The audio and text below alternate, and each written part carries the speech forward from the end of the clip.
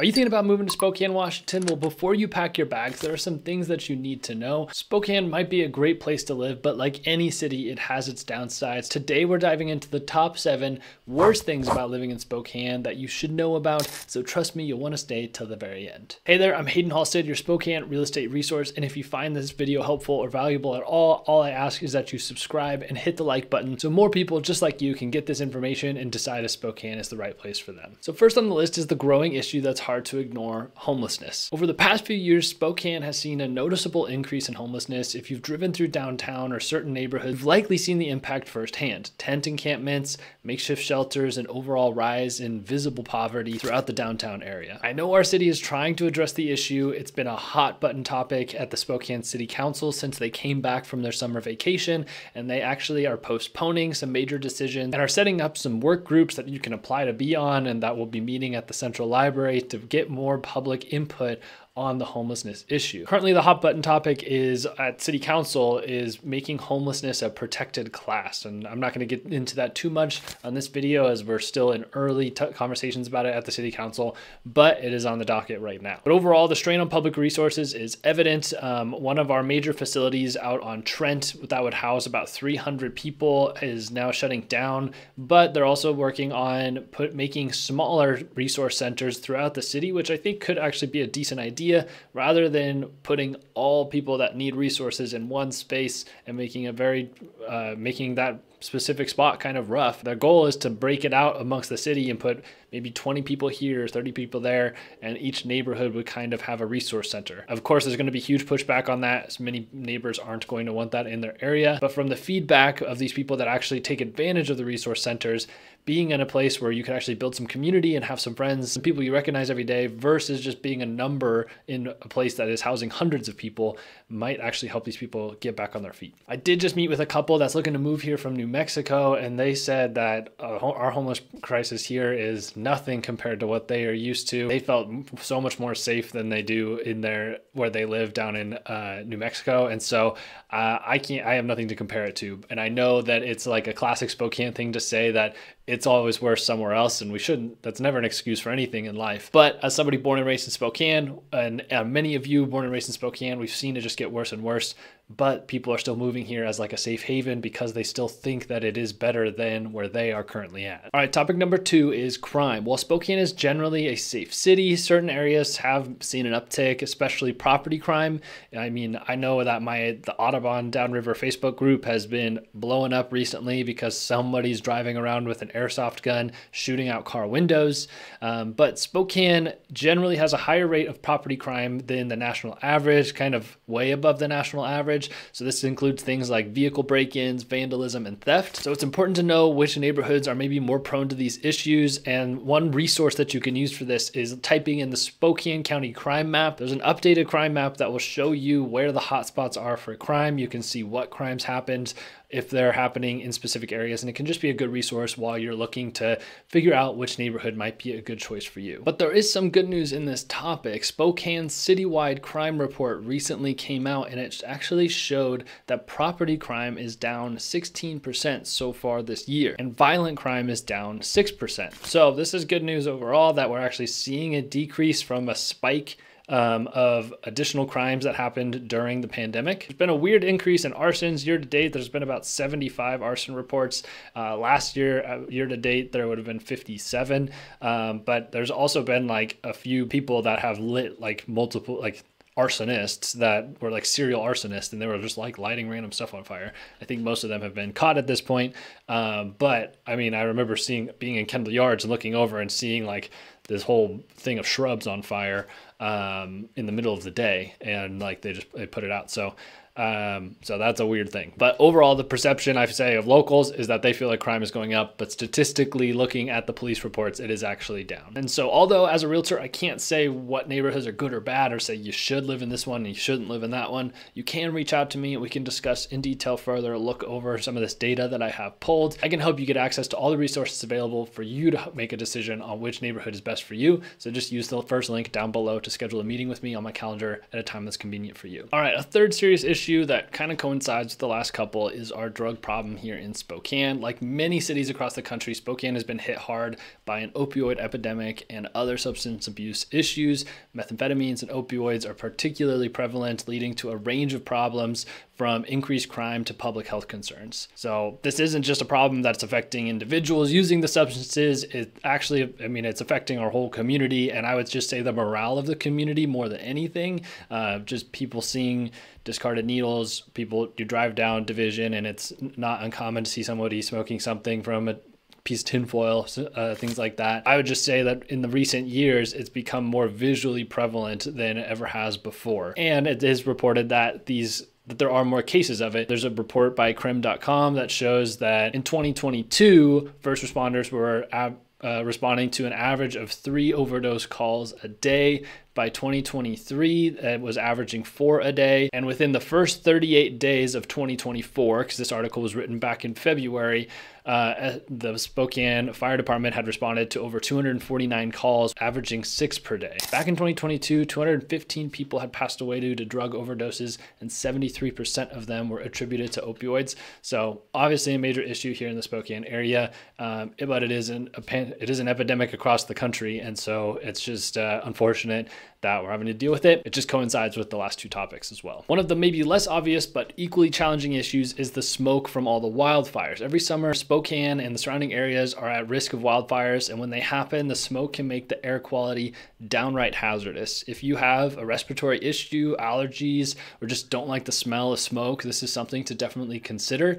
This past summer wasn't too bad. We had a few smoky days, but nothing that was like you can't go outside. But in summers past, there has definitely been weeks where it's like you don't go outside. Like it is very hazardous. I've lived in Missoula, Montana. It was similar there. I know that this year Boise, Idaho was hit much harder than we were because many of the fires were happening in eastern Oregon and were more at a parallel with Boise, and they weren't traveling north. The smoke wasn't traveling north as much up here. The wildfire season typically hits in late summer. This year, we were actually a little bit earlier. I felt like most of the smoke was in July, and August has been pretty good. Fingers crossed nothing major happens here and heading into September, but at least things are going to be cooling off here pretty soon. But I felt like we hit our dry spot pretty early this year, and then we actually had more precipitation in August. That's just a feeling. I haven't looked that up factually, but I feel like we had more rain in August than we did in July, and more major fires in July. There were definitely some close calls. There was a fire that was pretty close to home. It was just off of Government Way in West Spokane. It was about 44 acres and was working its way down into a cemetery and was just across the road from a housing community. So that one was pretty nerve-wracking. It was slightly entertaining because I was on my back porch back here just watching dozens of planes flying over all night. But luckily it was close to the river. They were able to stop in, grab water, and be like consistently looping. So anyway, so that was very close to home, but it's definitely something to think about. We've had Medical Lake be extremely damaged from the fire last year. Many properties up in Elk were lost as well. So if you are looking for more rural property around trees or something like that, it's just something to keep in mind. All right, next let's touch base on the housing market. Spokane's real estate market has been hot for a while now, and with more people moving here, the demand for housing has skyrocketed. It's leveled out over the last year and a half or so, but unfortunately the city hasn't kept pace with housing developments. We as a community are around 30,000 houses short from where we should be in the new construction world, and really what we're doing now is just throwing up houses wherever we can find some land, but I just don't think we're doing it in a very thoughtful way a lot of the time. I have some clients that just sold their home here in Spokane, are moving down to Austin, Texas, and the community that they're moving into is like a full-blown community. Like there's parks and public pools being built in, and like a gym, like a community gym, like their HOA obviously is included in that. Here in Spokane, like the only option for that would be into a greenstone community in Trutina, when you have to be 55 plus to do that. We just don't have a lot of options for neighborhoods that have that kind of amenity to them. I mean, we have a handful of neighborhoods that have parks built in. Obviously, Greenstone is one of those builders that is great at doing that. And there are some neighborhoods, like I have some clients that bought a home just off of Chapman Road. The neighborhoods up there built by Camden Homes have some small little parks in them. I just think most of the time we're building up houses just on parcels of land. No amenities are being added, just houses are being added. It was just crazy for me to hear how much value they were getting for their house, like not just the house itself, but the rest of the community being built around them. So if you're looking for a neighborhood that's a little bit more established, it has more amenities, you're often looking for a older home that's going to cost the same or more than a new home. So if you are somebody that is like really looking for like a brand new home with great amenities, like some of these other areas, maybe like Texas or something like that, then Spokane might not be the spot for you. So we have just very much older homes, and I would just say that there's very few pockets that have this. The only other one that comes to mind is Eagle Ridge. That's like my number one neighborhood for these like very well planned out neighborhoods. There's multiple parks, there's splash pads, there's 5 miles of walking trails integrated within the community. So that's like the picturesque neighborhood in terms of like building a community, not just building a bunch of houses on a parcel of land. So if you're finding that navigating the housing market here in Spokane is a little tricky, you want some more guidance, I'm just a call or message away. Feel free to reach out anytime. So next up, we're addressing the political environment in Spokane. Our city is pretty evenly divided between conservative and liberal residents, and really the divide being more less in the city of Spokane itself, but in the city of Spokane versus kind of the rest of the county. So it can make for an interesting political atmosphere, which can just make for an interesting an atmosphere and interesting city council meetings. Unlike more politically homogenous areas like Seattle, which leans more liberal, or North Idaho, which might lean more conservative, Spokane's 50-50 split means you'll encounter a wide range of opinions and sometimes heated debates. So one resource I have for you is that there is a voting map right here, and you can type in Spokane, Washington. You can see how people voted in the last election. So if that is something that is important to you, it's a good resource as you're narrowing down which neighborhood you're looking for. But I was on Reddit recently. I like going on the Spokane Reddit because I feel like it's the most honest opinions of Spokane that you can find. And a lot of people are saying it's like, out of 1,000 people, everybody really doesn't care what everybody else is thinking or anything like that. And then you just might have that one person driving down the road, whatever side of the aisle you're on. They might be advertising something that's very conservative, something very liberal, but it makes people uncomfortable. And just because that one person kind of made everybody uncomfortable, it makes everybody feel like there's a lack of morale and community in our community. And even though it's just one person out of the 1,000. So if you see one person going out there and being obnoxious with their opinions, it doesn't mean that everybody feels that way. All right, so lastly is the lack of things to do if you're not an outdoorsy person. On that same Reddit or thread, I was reading just like I was like looking up things to do in Spokane. And of course, Spokane is an outdoor lover's paradise, but if you're someone who prefers indoor activities or doesn't enjoy the great outdoors as much, you might find your options limited. There are plenty of things to do, like visiting Museum of Arts and Culture or catching a great movie, but the city's recreational scene is really heavily skewed towards those who love hiking, skiing, and other outdoor activities.